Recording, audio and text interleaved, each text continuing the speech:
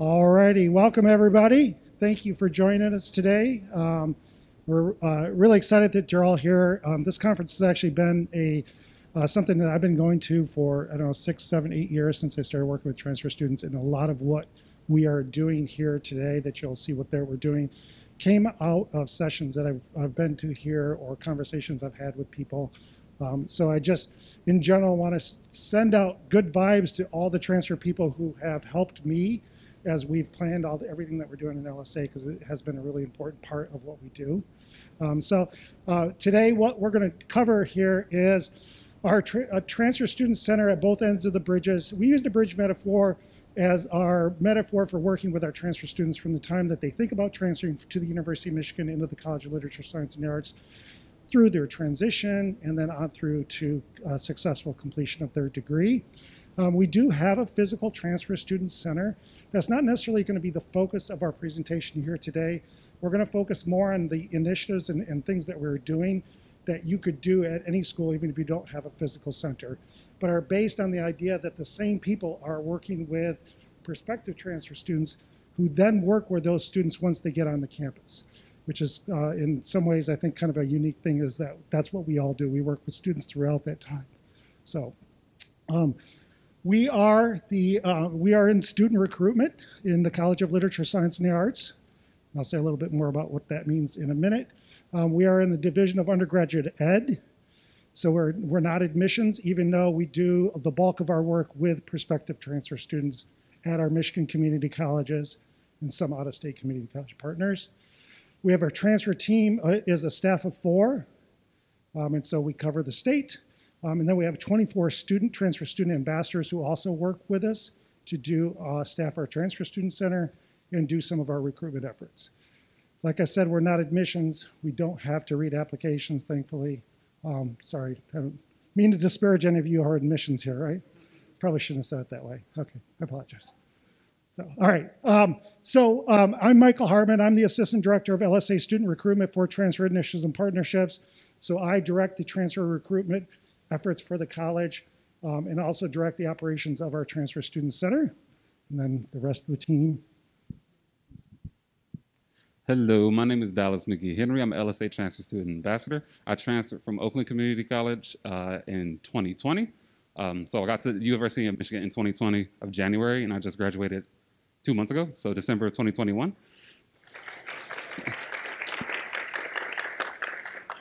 Y'all are too nice. But it was a giant accomplishment.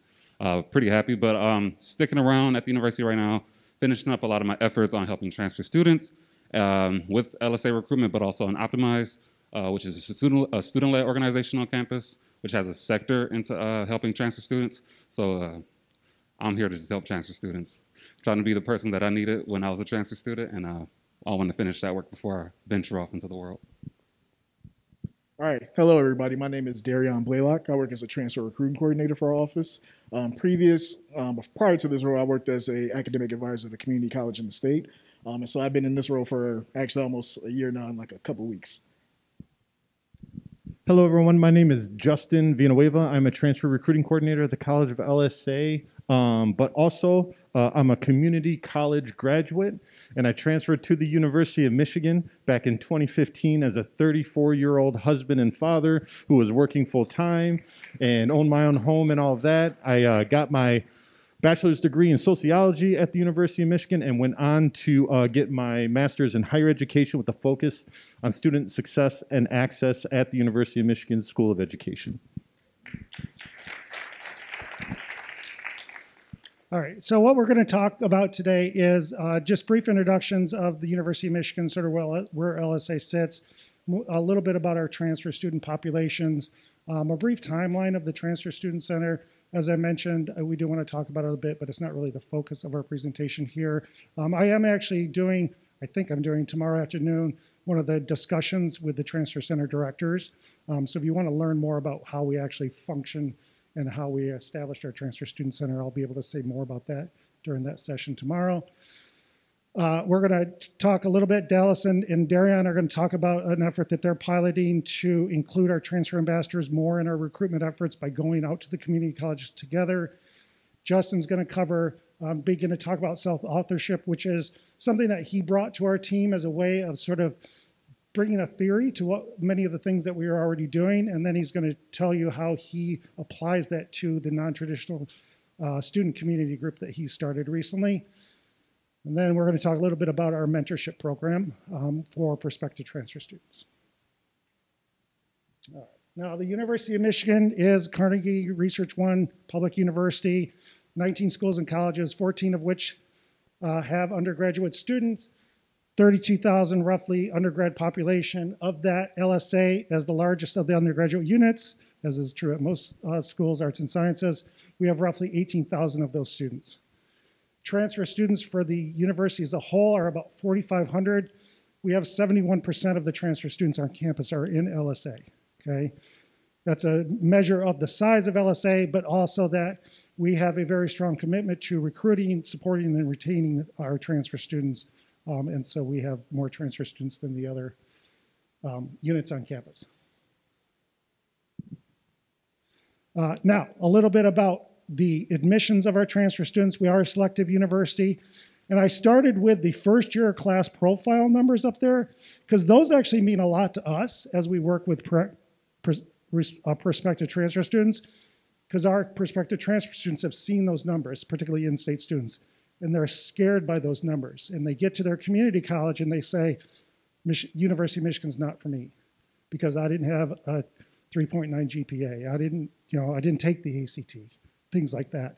And so that is something that we are actually struggling against in our recruitment of transfer students from our in-state community colleges. Our LSA transfer class profile, we are a selective university.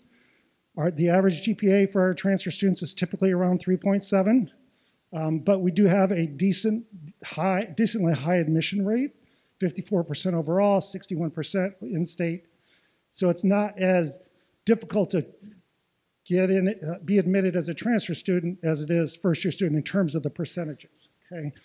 Now, we are perhaps unique in a little bit that most of our transfer students actually come from other four-year schools, okay? Only 27% of our transfer students come from community colleges. That's a number we're trying to increase, and I'll say a little bit more about that in a minute, but that's the nature of what we're looking at. So in recruitment, when we're working with prospective students, our active efforts are to recruit community college students, but we work with a lot of students transferring from other four-year schools as well.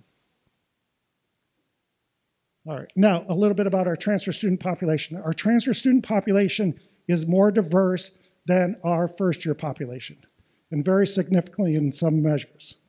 So in our community college transfer population is even more diverse than the general population. So you can point out, you can see the numbers, and you can just quickly see the trajectory of these numbers. But the one thing I do want to point out is this big gap right here, okay? So even though the percentage of our community college transfer students who are Black or Black and African American is 7%, the state of Michigan's percentage is 14%, okay? So this is a big gap right here that a lot of our efforts are going towards meeting the needs of those students. And Dr. Pink talked about those students today in his presentation. And we are really trying to figure out how to not just bring those students to campus, but then help them succeed after they get here, because their success rates, which I don't have a slide for, is, I'll use the word significantly, even though that doesn't mean statistically significant, because I haven't done the study, but significantly lower than the success rates for our other community college transfer students. So that's, and then our transfer students are also much more diverse in terms of low-income students. So 43% of our community college students, for example, are Pell-eligible students. 25% are first-gen. 16% are over 24, and this is when they enter the university, all these numbers. So you can see, so our transfer population is a population that made up a higher percentage of students who are historically underserved by the university. And so in our efforts in student recruitment, one of the things that we're trying to do is meet those students at the other side of the bridge to help them get successfully over the bridge, but not just over the bridge, into degree completion, okay? And so we do a lot of pre-transfer advising. We do one-on-one advising with students, created transfer guides, things like that. But this is the population that we're trying to serve, and so we're really dedicating ourselves to programming to do that in a variety of different ways. Okay, now those are the numbers. I'm going to turn it over to Dallas. Those are really awkward. To talk a little bit about the transfer student experience at U of M. Thank you, Michael. Transfer student experience is like so many facets and levels to the transfer student experience. Working with transfer students, I'm pretty sure that you all have heard similar stories, but I feel like not all stories are the same. I know mine had a lot of similarities, but also had a lot of differences considering when I transferred and how I transferred. But coming from a community college and now going to the University of Michigan, it was 2020, January, winter semester. I'm like, this is going to be my year at this new university. 2020 is going to be the year. And we all knew what happened in 2020. So I had to, of course, go home after 2.5 months on campus. But even before that, the transition was extremely rocky from going from a community college to a university on so many different levels. It was so many times I just felt alone. I felt I didn't belong. I was not smart enough. I transferred in to some classes with 18-year-olds who really knew what they were talking about. And I'm like, whoa, I don't know if I'm smart enough for this school. Then I went to some classes with other 21-year-olds like myself at that time. And they really knew what they were talking about in some of these classes. I'm like, I don't know if this is for me, at all. And then it's U of M, so it's a pretty competitive school on terms like academics. And I don't know, so many moments when I transferred that I really questioned myself. And then even just looking at some of the people in my class who were children of doctors and lawyers and former presidents and pop stars. But some of their parents really have money. And my dad works at Sam's Club. So I'm I don't have the strongest of a financial background. So even on a term of on a financial situation, I don't fit in with a lot of the students here. Then also I was a black man on campus and it was not a lot of us on campus. And it was just so many different factors where I'm I don't think this is for me. But I kept telling myself that things are going to get better, and eventually they did. And a lot of it kind of happened because of the pandemic.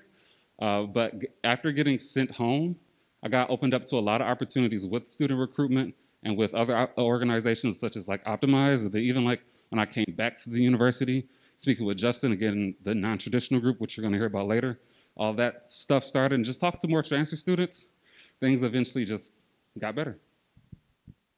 That was just a very brief experience. If y'all want to talk a little bit more, I'll give you a whole paper. All right, thanks, Dallas. And so in regard to our Transfer Student Center, we did actually open in January of 2020. Dallas is famous because he was a commuter student, so he was in the Transfer Student Center 4 days a week. Studying Greek is the big joke because he was taking intensive Greek and he hated it. And so, so we opened in 2020. It all sort of started back in 2016 when the College of LSA established their Diversity, Equity, Inclusion Strategic Plan, which for the first time named recruiting, retaining, and transfer student as a goal of the college. That's the very first time that the college ever had anything specific about this is a population that we want to serve. This is a population that we're not currently serving well, and we need to do something about it, okay? So at that time, we had part of that was just a numbers goal, that we'd increase the transfer students to 1,200 transfer students a year in 5 years. And I'll have a slide in a minute to show you we were at about 700 at that time. But also to better serve those students, to make sure that they, as Dr. Pink said, not that they survive, but they thrive, okay?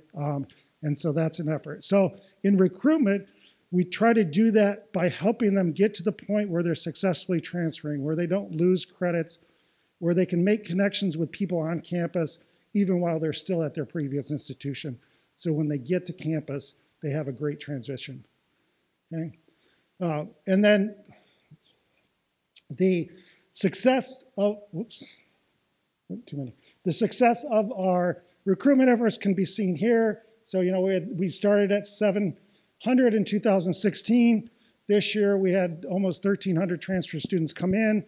Our success rate for our transfer students in terms of retention and completion has remained roughly the same. We're at about 94% over the last 10 years, meaning that students are either graduating or if they haven't reached the point of graduation yet, they are still attending classes. So our transfer students are successful. In this timeline, though, you know, we're here talking about the Transfer Student Center at both ends of the bridges, but you can see this was all happening way before we had a Transfer Student Center, okay? But the college had a number of efforts going on that led to our Transfer Student Center. In 2017, we applied for a Mellon Foundation grant and received that in 2018 to create a program called Transfer Bridges to the Humanities with Henry Ford College, one of our community college partners nearby. And at that same time, the Transfer Student Center was approved. And it was approved as a part of a very large construction project that added 30,000 square feet to the back of the LSA building and renovated the rest of the building, which meant it was approved in 2018, and then there was construction for 2 years, okay? And that's why it was approved then, but we didn't open until 2020. And then we closed and opened and closed and opened and closed because of the pandemic. Finally, 2020, we got open for good, and we're still open today. And we just received an extension to our Mellon Foundation grant that is allowing us to expand everything that we do with just the one college to Grand Rapids Community College and to Schoolcraft College, okay? But all this time, we've been serving transfer students in the same way that we do now, really, with a transfer center, without a transfer student center, just by sort of having a specific group of people who are working with the students to really help them plan their transfer, and then also being there as familiar faces when they get to campus. Okay, and then again, our goal of increasing the community college student was part of the DEI initiative too. You can see we've been successful. However, this is the exact same percentage of number of transfer students. 2017, that was 27% of all of our transfer students. 2022, that's 27% of all of our transfer students. And that's not what we were trying to do. Okay, as I mentioned, the majority of our students come from four-year schools. We want that percentage of community college students to be higher. So over the last year or so, we've been fortunate that the college is funding positions in transfer recruitment so that we now have enough staff that we are spending, when we can get to campuses, are spending more time at each campus. Our goal is to be at each of our 28 community colleges once a month, and with our larger community colleges that are closer by, even maybe once a week. And so that we really have a presence there, we can get to know students and really work with the students and the staff and the faculty at our community colleges in a much more high-touch way, high-impact way. And, all right, and then the way that we do use the Transfer Student Center in our recruitment, since we have it, is the Transfer Student Center website has all the information for prospective transfer students, has how they apply, has our transfer guides for our 28 community colleges, has information about how transfer credit counts for the LSA degree, what the general degree requirements are, how students can figure all that out. We host information sessions and things of that sort. There's the ambassadors have a page, so students can reach out to the ambassadors to ask questions about the student experience. And then they can also make individual advising appointments right through the website. So just in terms of numbers, that's something that we launched during COVID, is virtual individual advising appointments. And as you can see, it was very popular. In 2021, we had advising appointments with over 1,000 students, prospective transfer students. So that was very popular. And then our transfer students ambassadors, who are the staff of the Transfer Student Center, are a huge resource for our prospective transfer students in a whole bunch of different ways. Okay, and Dallas can talk more about that in a minute.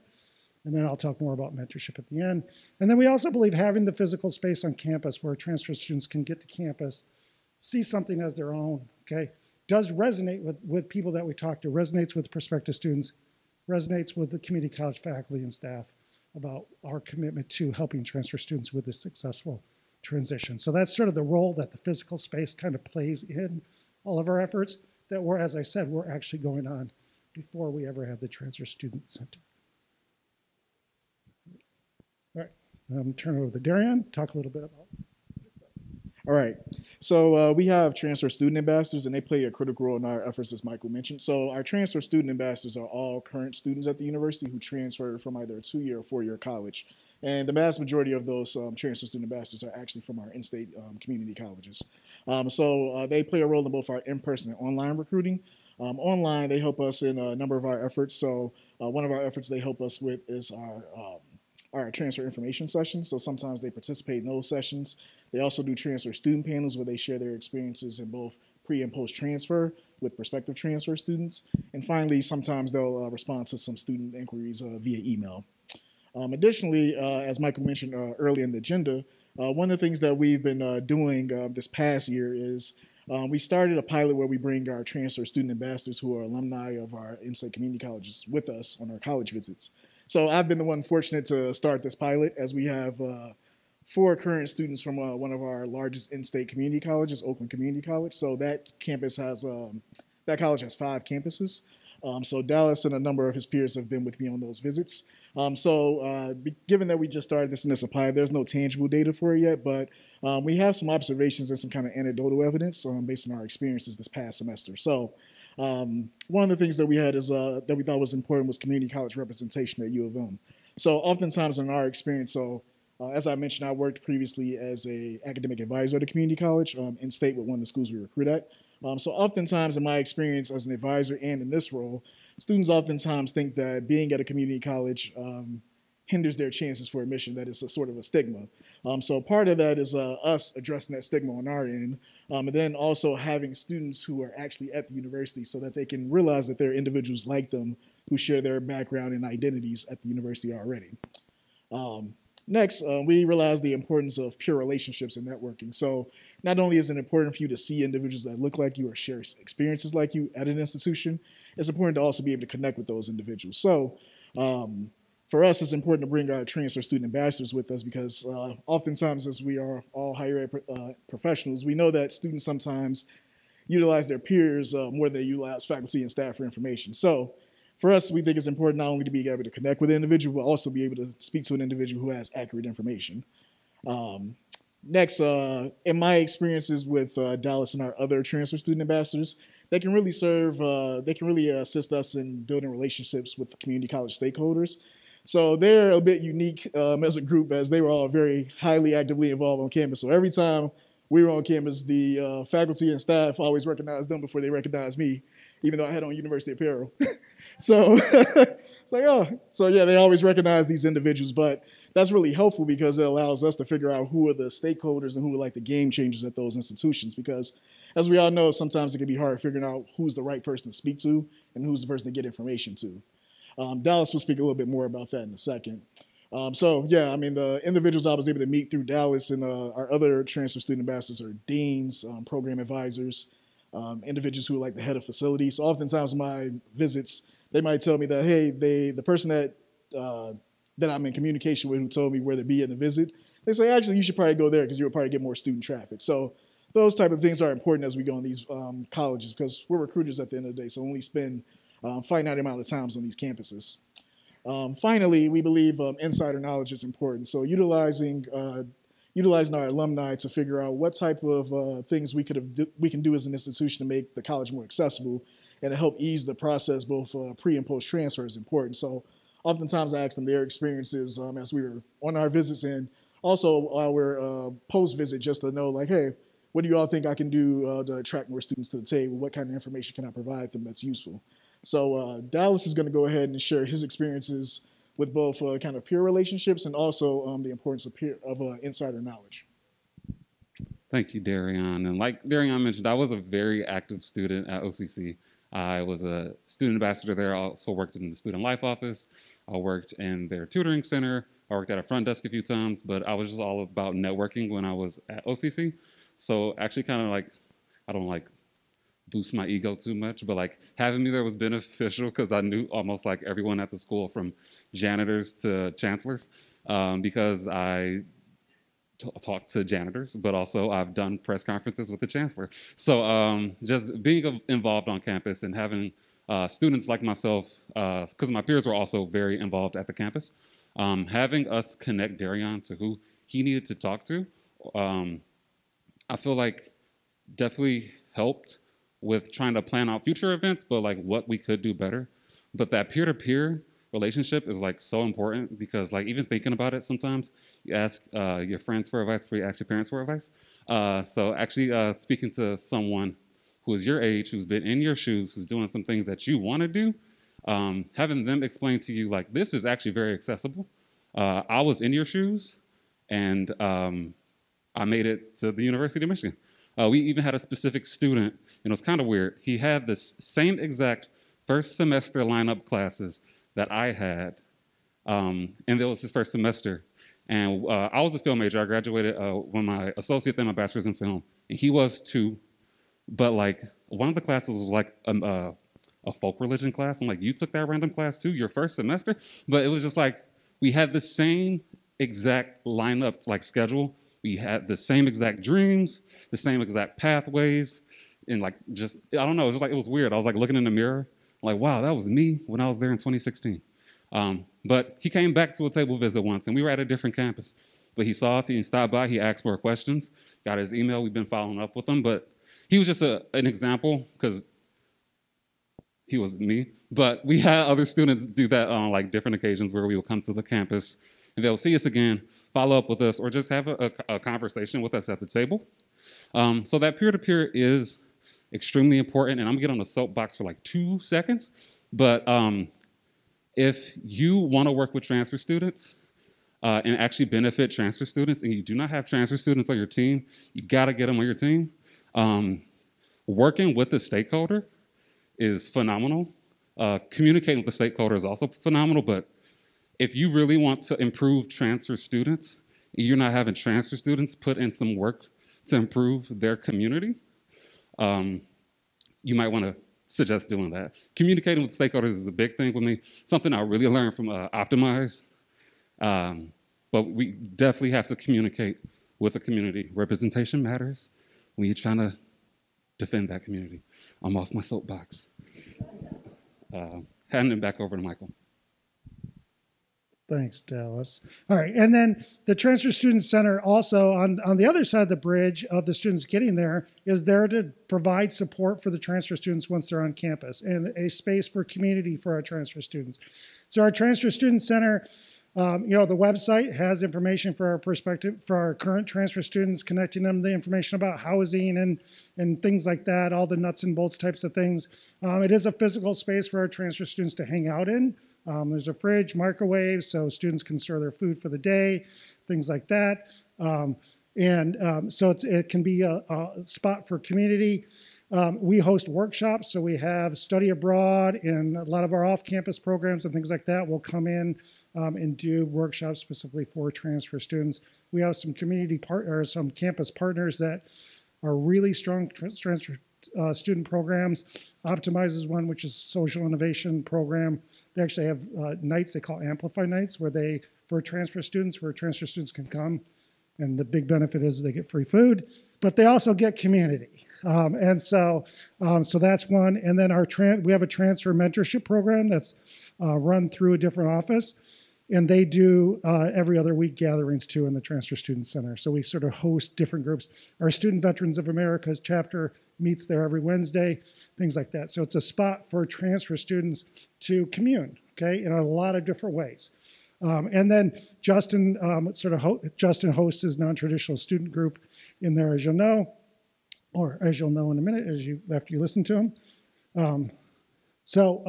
And then the Transfer Student Center wall, like sort of a sign of the community is our students like to write welcoming messages to each other. And all that sort of demonstrates the diversity of our transfer students, and they do it in all different languages. And they're adding to it all the time, so it's great. And then they put up silly polls like, is a hot dog a taco or a sandwich, things like that, best places to study. And so it's really their space to make their own. And it's staffed by our transfer ambassadors. So there's always 2 ambassadors there at least. And that way, if people have questions or someone needs to go someplace on campus, our ambassadors will walk them there as opposed to just telling them where it is. Just because we are a fairly large campus and students in their first week sometimes get lost. And so it's nice to have someone friendly that can actually walk them over to someplace. All right, and then I mentioned our non-traditional student group, so I'm going to turn it over to Justin to talk about self-authorship, which, as I mentioned at the beginning, is a theory that he sort of brought to our office when he started working with us, and really taught me all about it, and it really made sense of how we should be looking at our work with transfer students, and it's helped us begin to think about what we want to do next, connected to the theory of self-authorship as sort of a guiding force, if you want to think of it that way. So, Justin? Thank you, Michael. And so to begin with, I'd like to talk about, just to begin with the goals that we want that for using self-authorship. So the first goal is to understand the development of college transfer students, both within their individual experience as well as within the context that they're experiencing that development. And 2, to create best practices to promote and increase the achievement of key learning outcomes through meaning-making structures such as critical thinking and complex reasoning. We help students and promote their journeys towards self-authorship through support. You're going to be hearing that throughout the rest of this presentation. And I just want to start out with this one quote from Marcia Baxter Magolda, is that under conditions of low support, students function less skillfully and perform at their functional level, which is adequate for their everyday functioning, but does not demonstrate their full potential. When students receive high support, however, they can perform at their optimal level, demonstrating their best possible performance. And so with that, self-authorship is a theory of human development created in the constructivist tradition of the discipline of psychology. Meaning-making is a key but not sufficient component that helps people to go from an external dependent way of thinking to an internal independent disposition. As they journey towards self-authorship, people go from a socializing mind to a self-authoring mind by increasing their ability to think independently and to increase their capacities for critical thinking and complex reasoning. The trajectory of a student's journey from the external orientation to the internal one is known as the subject-object relationship, in which the individual is the subject.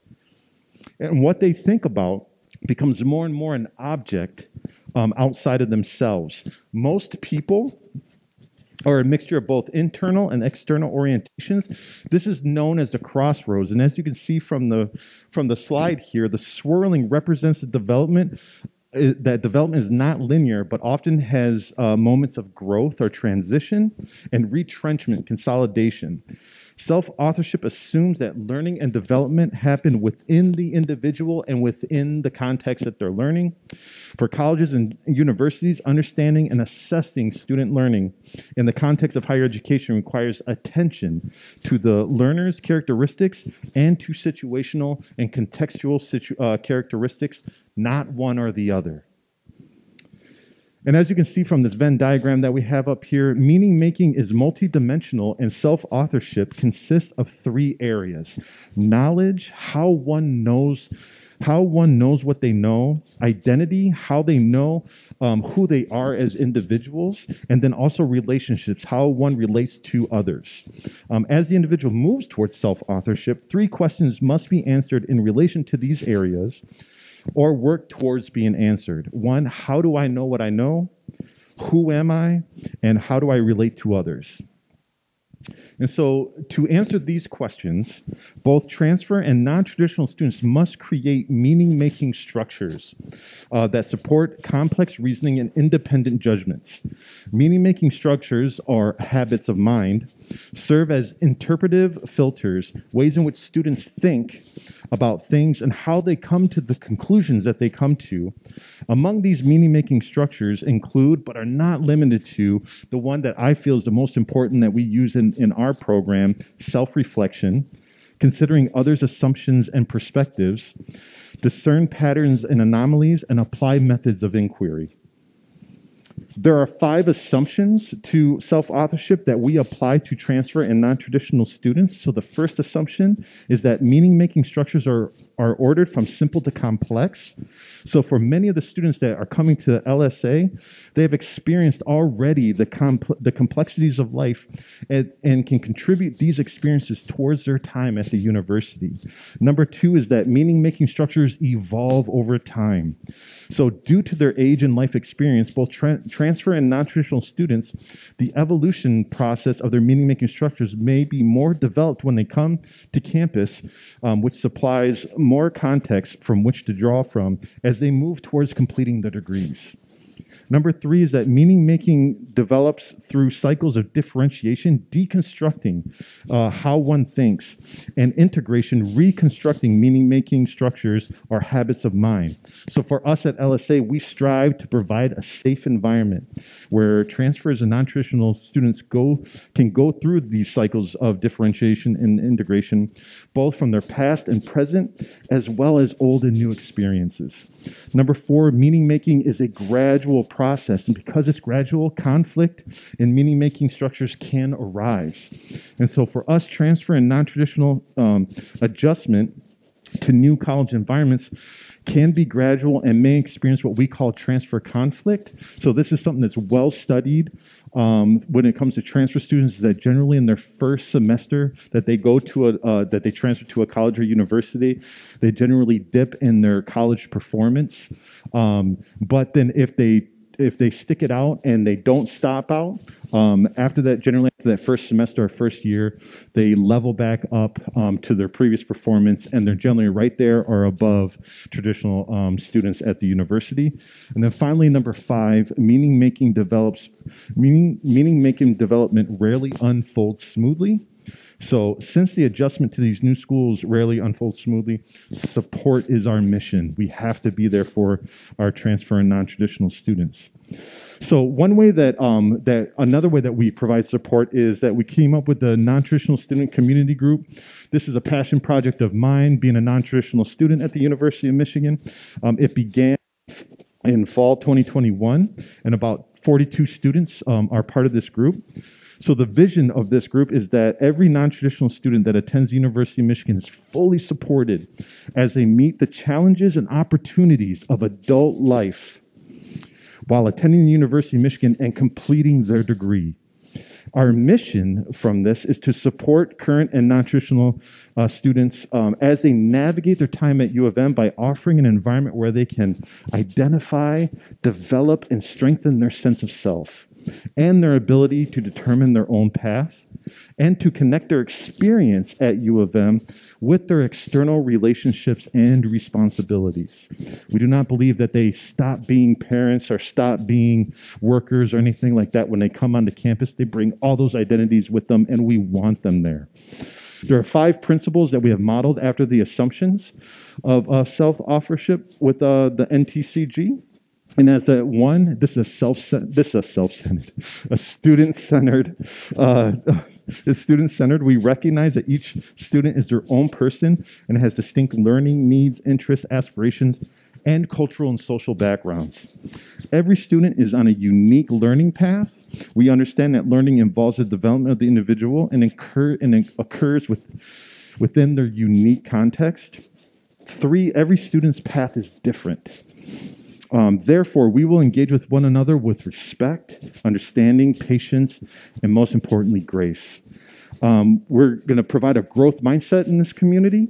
We will strive to see every challenge as an opportunity to grow. And the last principle, support, support, support. We as a community and as individuals will do everything we can to provide a supportive environment for every student that is a part of this group. And so there are, we offer two strategies that provide non-traditional students the opportunity to come together and to practice the meaning-making structure of reflection, among others. And so the two cognitive strategies that we use is one that transfer and non-traditional students experience. Their experiences are social and cultural capital. So this is an idea that I learned in, I'm a sociology major at Michigan, and I learned about these two theories, and what it is social and cultural capital help to understand the trends of certain populations within society, of who gets to be in power, who's marginalized, who gets to gain wealth, who doesn't, who gets to gain an education, who doesn't. And they recognize these through cultural and social aspects of how people grow up. Okay, and so what I did, though, is I remember when I was in class, we were learning about criminology, and we were talking about gangs and how gangs socialize and the culture within gangs. And I got to share a story about myself, about how when I was 13 years old, I joined a gang, and I participated in a ritual of getting beat in, where 10 to 12 gang members just beat the heck out of me. And then at the end of it, I was part of that gang. As I noticed, just like now, everyone in the class was looking at me.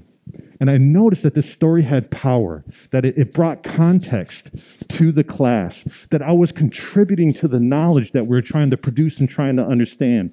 And from that moment, I realized that my experience, whether it was good or bad, growing up in poverty, not having a dad, all that was cultural and social capital that I can bring to my university. And so I tell every non-traditional student, no matter what you've gone through, no matter what you've done, it's all good stuff. It's great to bring to this university so that we can then extend knowledge and help society. Then the other one is building your fan club. I often reflected on my experience at the University of Michigan and how I actually got through. And there was three types of people that I surrounded myself with. The first one is support from family and friends, whether they understood what I was trying to do or not. I stopped trying to convince certain family members and friends of what I was doing, and I just went to the friends and family that supported me no matter what, whether they understood or not. The second one is I surrounded myself with people who understood what I was trying to do and can help me get there. People like Michael Hartman, the Transfer Student Center, my counselors, my advisors, all those people, they were all part of my fan club. Oh, I probably forgot to introduce that. I called it Building Your Fan Club. It's kind of like Transfer Champions. And the last one is support from those who inspire and are in the field of interest. And so I surrounded myself with people who inspired me. I learned right away that I wanted to be in higher education, so I surrounded myself with people in higher education. So I tell non-traditional students, build your fan club. And by the way, I'm your #1 fan. And there are two communal strategies that we do. We offer community events throughout the semester. At the beginning of every semester, we hold an NTCG kickoff event for brand new non-traditional students who have matriculated to the university, as well as we do activities throughout the semester. An example that we have right here, we have non-traditional students and their families painting the rock. We have this big old rock at the University of Michigan that student groups like to paint and provide messages on there, and we got the opportunity to do that. And last, I offer one-on-one appointments with non-traditional students to give them that opportunity to be able to reflect on their experience, to ask the questions that they need to ask, and just ultimately get them to the goal that they want to get, and that's getting their degree and having a wonderful experience at the U of M. And with that, I'm going to turn it back over to Michael. Thank you, Justin. I'm just doing check. Okay, so we do have another recruiting coordinator, Nick Trinsky, who was going to come here, but the last minute couldn't, and he runs our mentorship program, so he was going to do more on this. So I'll briefly go through this, but won't be in as much detail as if Nick was here. But we started the mentorship program as part of our Transfer Bridges to the Humanities grant that we received from the Mellon Foundation, where we had students who had transferred from Henry Ford College mentoring the students while they're still at Henry Ford College. And providing, typical mentorship conversations about the student experience and stuff like that, but also application support, which is important for our transfer students. We have a fairly rigorous application, requires 4 essays. We use the Common App or the Coalition app. For a lot of our community college students, college application is a foreign genre of writing, right? They're like, I don't know. I don't like to write about myself, things like that. And so our mentors can help them through that. So through that, being successful with the grant program, we begun to expand that. And so this fall, we expanded it to offering the mentorship to any community college student who was interested. And we have 24 transfer ambassadors. Almost all of them did transfer from a Michigan community college. We have one who transferred from an out-of-state community college. And so when students sign up for a mentorship program, they're assigned a mentor, and then that mentor does everything I just said. And our application deadline was just yesterday for the fall semester. So our mentors have been really busy. It's been a great experience for our mentors. And again, it's a new thing, so we don't have data or anything like that. But just the way they talk about their interactions with their mentees, you can tell it means a lot to them. And so to talk about the two sides of the bridges and what people get out of these things, the mentees are obviously getting that support, but our ambassadors are also getting a lot out of that experience. And so I think it's been a great experience for them. We have currently this semester, we have, I think, 67 students in the mentorship program. With our number of ambassadors, we actually think we have a capacity to do 150 students a semester through the mentorship program. We do have a small component for four-year students coming from four-year schools. We only have a few of our ambassadors who transferred from four-year schools, so we didn't want to open it up totally for four-year students because we really only had 3 of the ambassadors who could have done it, and they would have been overwhelmed. So we did a little bit of group advising, had them do group mentorship and things like that. But it's mainly focused for community college students. So it's been really, we feel like it's been really successful. Like I said, we don't have data yet, but it was successful on a smaller scale when we were doing it as part of the grant. And so we're continuing to expand that, and hopefully by the next cohort that we bring into the mentorship program, we'll be able to get up to closer to our capacity limits, because we really would like to serve more students, to do all the things that Dallas mentioned about the peer-to-peer and all that. We think that's really important. And that's all we have for you. So any questions? They are paid, yes. So we currently have 24 ambassadors. And when we hired them this year, we promised them at least 10 hours a week so that they could count it as an actual job. So we do not. No, we don't. Right, and because we have really great relationships with some of our TRIO student success support services at our community colleges. One of the reasons why GRCC is one of our new partners in the grant is because we've had a relationship with their TRIO program since I started. When I started in this position, their TRIO director was bringing students to campus every fall. And so she was already doing that. So that's the relationship that now they're a partner in our Mellon grant. And that's solely because of our relationship with TRIO, but we don't have that on campus. We do have student support. We have a comprehensive studies program, which some students are admitted into it, or students can affiliate with it. It's a sort of more high impact advising model, things of that sort. They have free tutoring available for students in classes and stuff like that. So there are some things like that, but not an official TRIO type. So we are amazingly fortunate that our leadership, Dr. Pink talked about the leadership buy-in, right? Our leadership in the College of Literature Sites has bought into this from the very beginning. So the Transfer Student Center, I don't have a story about advocacy for the Transfer Student Center, even though myself and a few others on campus who were working, sort of did the most work with transfer students, were advocating for it. Our Associate Dean, Angela Dillard, almost said her name wrong, Angela Dillard, she was kind of interested in it, and you know what she did? She met with students. She goes, can you set me up to talk to some transfer students? She came out at like 2 conversations with groups of transfer students and said, okay, that room's going to be a transfer student center. Now, the space was available in the newly renovated building. There was a space that they didn't quite know what they were going to do with, and so they were looking for a purpose for that space. So we were lucky that this space existed. but it really was the students. The students convinced the leadership that this would make a difference in their experience. Okay, so all of our recruitment efforts, U of M is very decentralized, right? And so there's different applications for every single college. Some of us, a few of us use the Common App. A number of others have their own application, different general degree requirements. So we're very decentralized. So any of our efforts in recruiting, particularly in recruiting, because that transfer credit and the information about how their credit's going to count for their degree is so vitally important to the student. We can't like cross over and tell students. So we do have a group on campus of everybody from all the schools and colleges that works with transfer students, and we meet regularly. But if we're at a school where someone says I want engineering or I want public health or something like that, we can refer them directly to a person at that school. But we now obviously any transfer students welcome to come hang out in the center.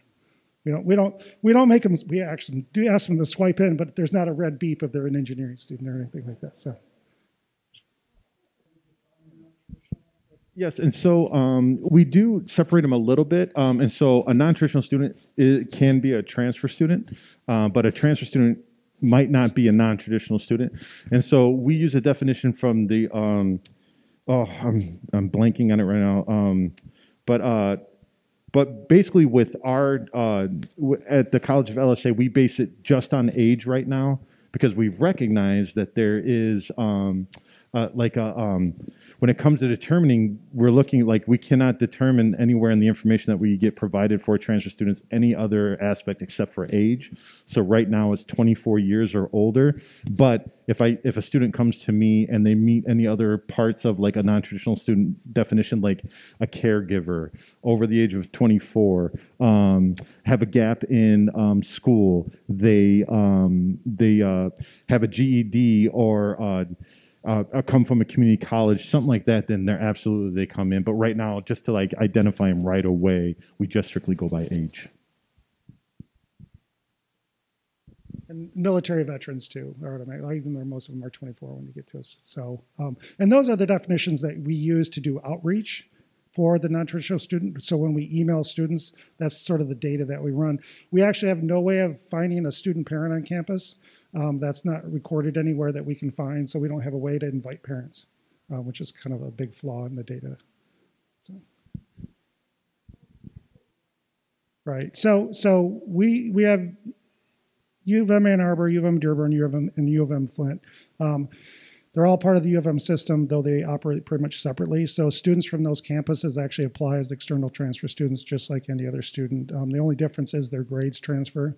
It's only 2 schools where their grades actually transfer because they already have a U of M GPA, so that stays with them. And they are actually, U of M Dearborn is one of our biggest feeder schools, if you want to call it that, just because a lot of students there. We at one point had a set-up program for students who could come out of high school and go to Dearborn with a guaranteed transfer as long as they got a certain GPA in their first year. That program ended a couple years ago, so we don't really have any specific agreements with those campuses, and they don't really operate like satellite campuses either. They're separate institutions that sort of the U of M president's there, but then below that, they operate completely separately from Ann Arbor. So, right, are we out of time? I think, well, we're out of time. We're over time. Sorry. So if anybody has any other questions for us, we'll be around.